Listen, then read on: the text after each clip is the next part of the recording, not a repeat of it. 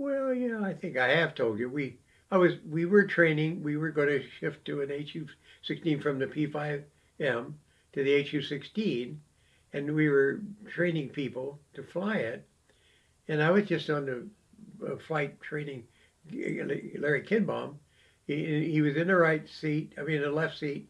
He was making landings at the Air Force Base at the McKinley. Was it McKinley? Yeah. I think it was McKinley. In Bermuda, and we were doing landings there, and we were in the pattern, and we were downwind, and we had an engine fire.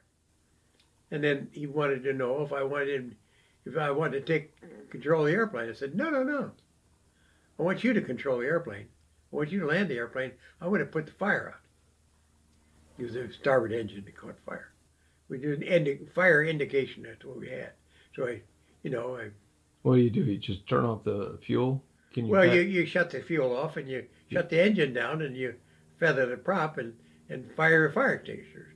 And it put the fire out. I don't even remember how badly it damaged anything. Could you start that engine again? No.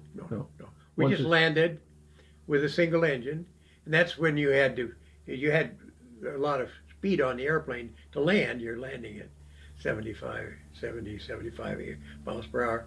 We ran a little faster that day because we didn't have another engine to come back with, We had an engine, but we didn't want to have to put a lot of power on that engine. And they had plenty of runway there. They had lots of runway.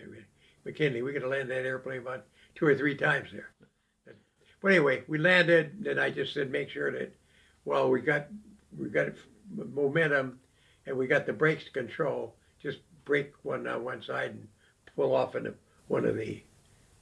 They've got little places to run off the engine, right. Runway.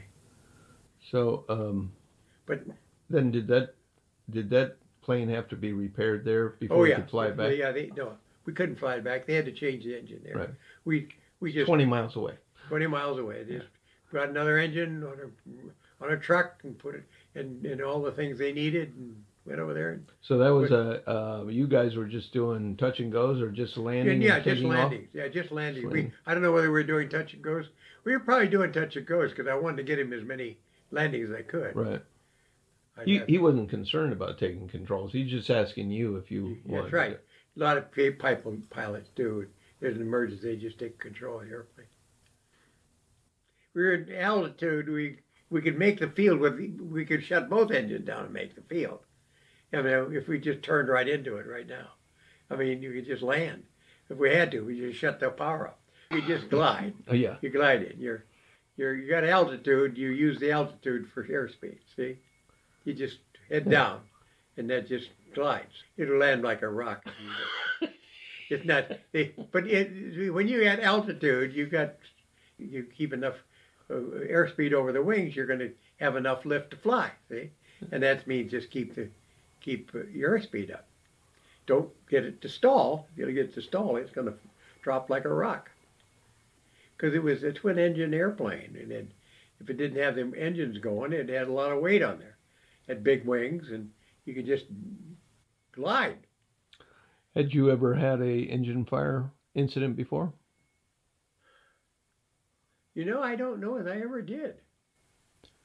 I'm trying to. We used to shut engines down and start them again, to just practice that.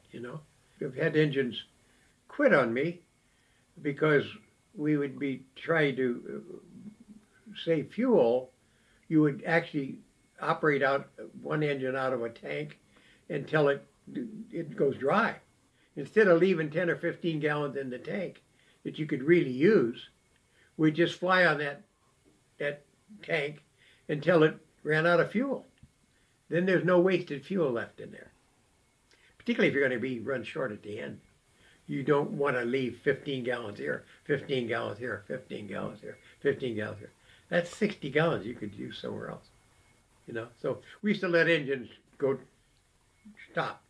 Then we'd shift to another tank, start the engine again. You didn't have to go to the manual as to how to put out the fire and stuff. No. That's why you'd read this emergency manual every month. You know how to do that. You just do it automatically. I don't know how to do it today, but in those days I did know how to do it. I used to read. They used to say you'd be the sharpest pilot if you read the emergency section in the handbook every month. I used to do that pretty regularly. That made me feel very secure in the airplane. If I was going to have an emergency, I wouldn't go, well, I wonder what it said on page 13. That wasn't the way I flew the airplane.